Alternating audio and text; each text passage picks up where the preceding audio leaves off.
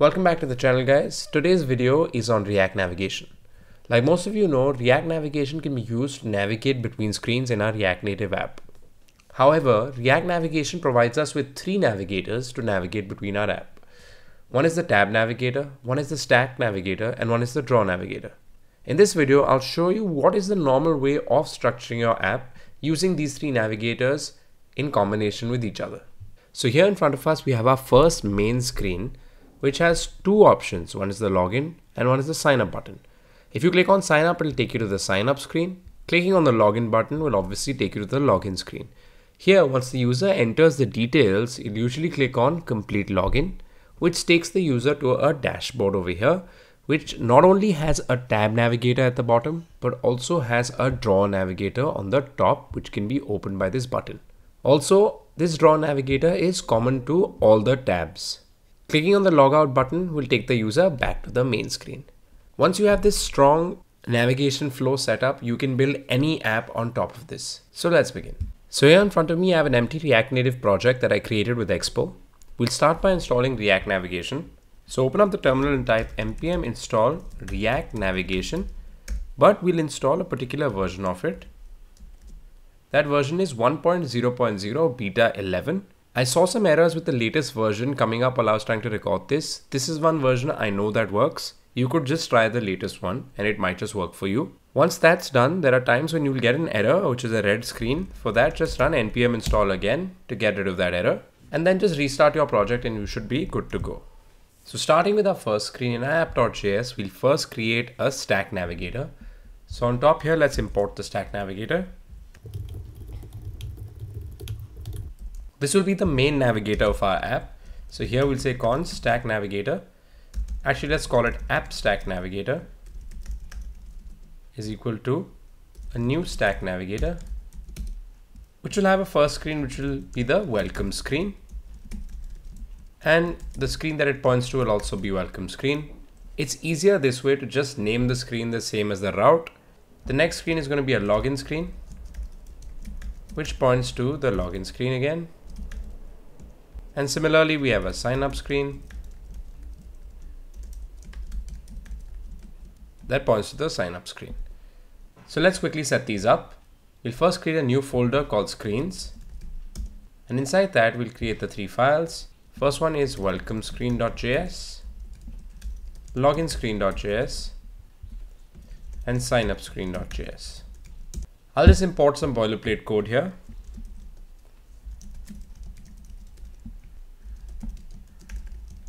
All it does is just returns the name of the screen.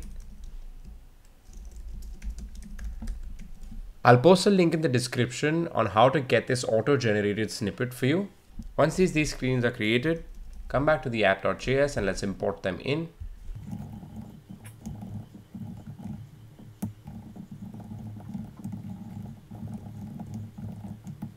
And here we're just going to have to name this login screen for a typo. So now our app Stack Navigator is set up. We want this to be our root navigator. So here, let's get rid of this view and let's pass in the app Stack Navigator here. This will make the welcome screen the first screen.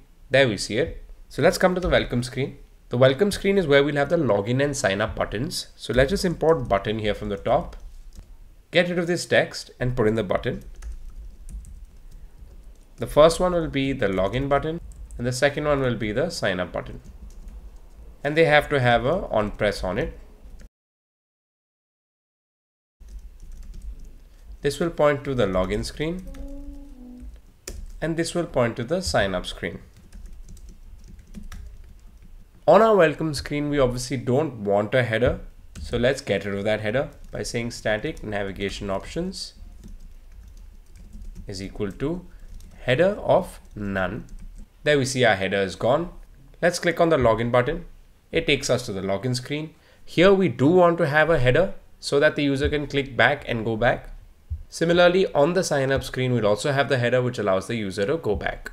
So in our login screen, now let's put in another button which takes us to our dashboard. So come to the login screen and here let's import button in again. I'll just copy this one. And we'll say complete login.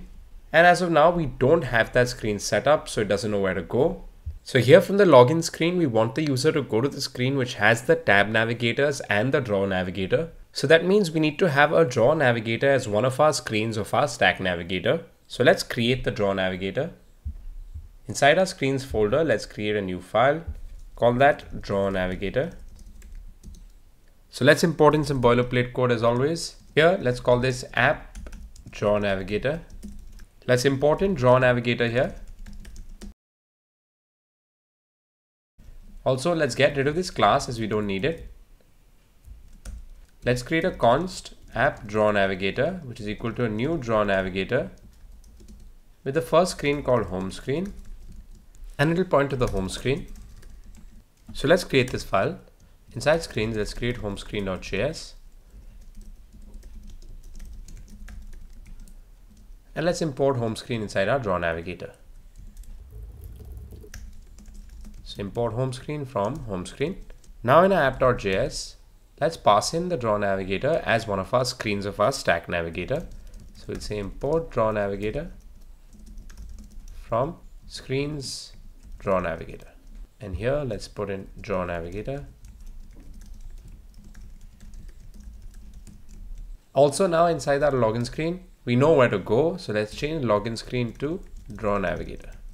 Now let's test this out. Clicking on login, complete login takes us to the home screen. So though our navigation is working, there are a few bugs we need to fix. Firstly, swiping should only bring up the draw navigator and not take the user back to the previous screen. So for that, in our main Stack Navigator, let's put in some navigation options. Put in a comma here and say navigation options. We'll say gestures enabled to false. That will make sure that at least when we're in our draw navigator, our swipe only brings up our draw navigator and not the previous screen. Also, this draw navigator should not get hidden below this tab navigator on the top, and this back button should change to a menu button. We also need to get tabs here at the bottom. So for that, what we'll do is inside our draw navigator, let's import in another Stack Navigator. Let's create that Stack Navigator here. Let's call it inner Stack Navigator. Be a new Stack Navigator.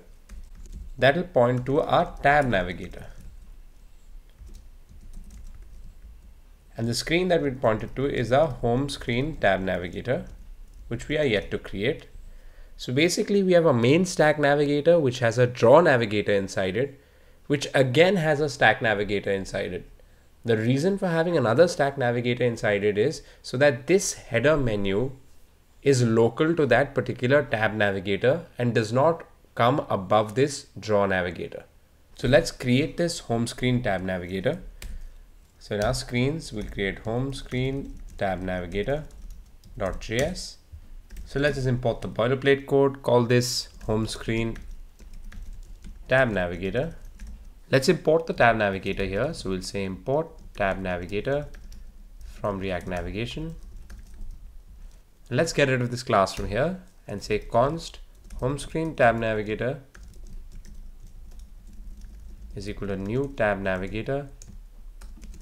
So let's say screen 1 points to a screen named screen 1. Let's give it some navigation options so that it has a tab icon and a tab label. So we'll say tab bar label is equal to feed and tab bar icon is equal to ionicons, name, MD compass, size of 24. Close that out. Let's import ionicons here. So we'll say import ionicons from React Native Vector Icons / ionicons. And similarly, we'll create screen 2, which I'm just going to duplicate here, which points to screen 2. And also this should not be in quotes.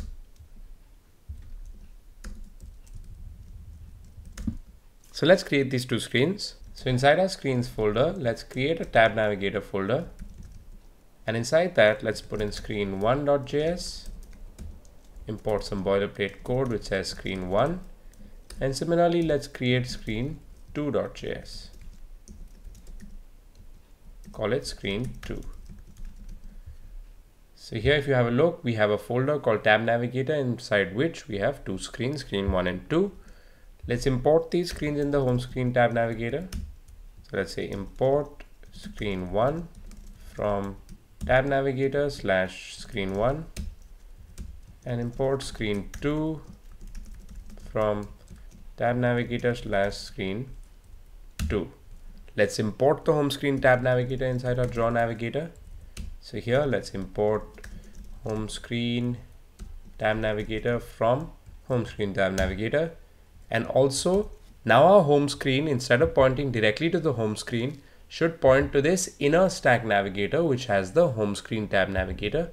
So here, let's put in inner Stack Navigator, save that out. Now if you click on the login button, complete login, we see we have our two tabs, screen 1 and screen 2. However, we're not seeing the icons here, so let's just fix that. In our home screen Tab Navigator, I realized I put these brackets wrong. Instead of curly brackets, there should be rounded brackets. Now if we save that, there we see our two icons are showing up. Now as you can see here, we have two headers over here. So let's get rid of the top header.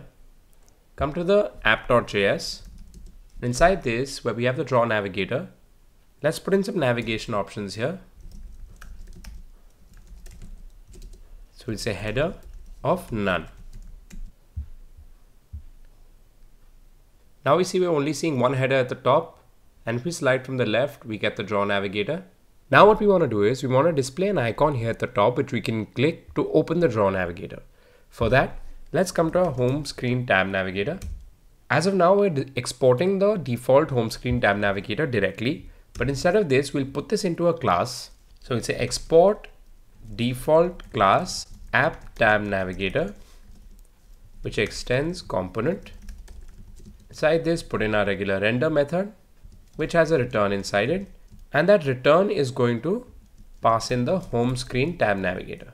Instead of default exporting this, let's change this to a constant and save this out. And everything should still look the same. Next, we'll come here and add some static navigation options with which we'll configure our header button. So we'll say equal to, pass in this navigation prop and then return header left,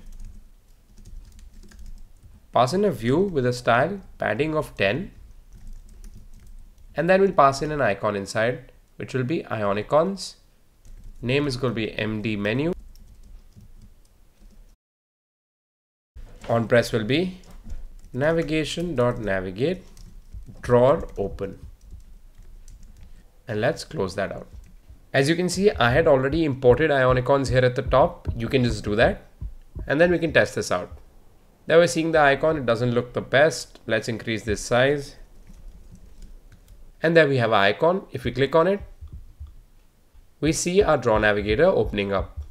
Now that we're passing this home screen Tab Navigator as a view here, its children will not be aware of the fact that it's a part of a navigation system, and this .props.navigation will not be available to it. React Navigation advises us to connect this to their router, but I just found that a little too complicated. What we can do instead is just use screen props. So what we'll do is we'll say screen props is equal to call our prop navigation and set that to this .props.navigation. Now inside our screen, suppose we go to screen 1, we can put in a button here. We'll say button title is equal to, let's call that logout. I will say on press is equal to, we can't use this .props.navigation, but we can use this .props.screenprops.navigation.navigate and then go to, suppose, the welcome screen. Now let's test this out. And there we can see we're back on the welcome screen. I know this has been a slightly long video, but I hope it has covered the main ways of using these navigators together. Though my recommendation will be that in a normal app, you usually need a Stack Navigator with either the Draw Navigator or the Tab Navigator. It's rare that you'd want to use both of them, but in case you do, this is how you can do it. Thank you guys for watching. I hope you like this. Please like and subscribe.